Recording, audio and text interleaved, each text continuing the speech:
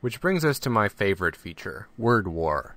Word War is, as far as I know, the only online multiplayer competitive writing game. So what you do here is you enter a nickname that you want to use for your Word War session. Obviously, I've entered my nickname. And you click Connect. This connects you to the Word War servers and generates for you a unique Word War ID. This ID works just for this Word War session, and what you do with it is you give it to another friend who also has Write or Die Desktop Edition. And once you do that, once they're logged in and connected, they can enter in your unique ID and start a Word War session with you.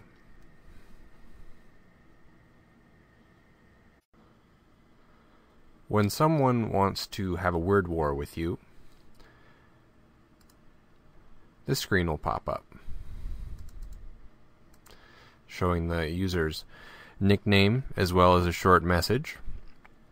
And you can say no thanks, and it'll tell them that you're writing, you're busy, try again later.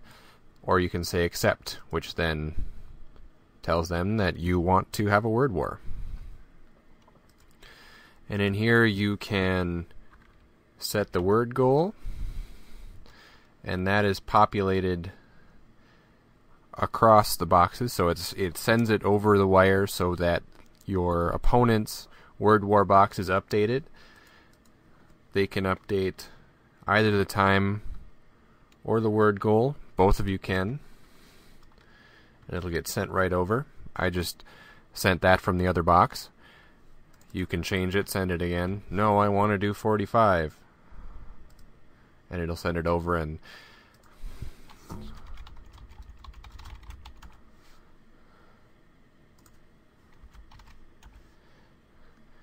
then you click ready, and it sends a message to your opponent that says you're ready.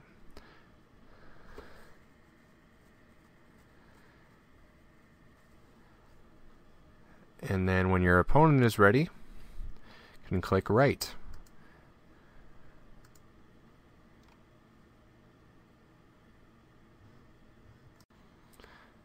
And once you press the write button, you are now writing competitively.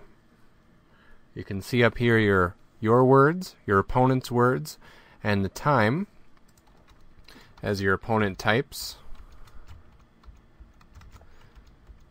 His or her progress bar will increase. As you type,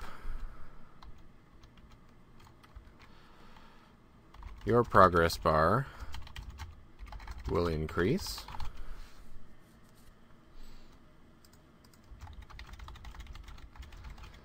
I obviously have some catching up to do. Another thing to notice, copy and paste, or pasting anyway, will not save you from consequences. It's also cheating, especially when you use it in competitive mode.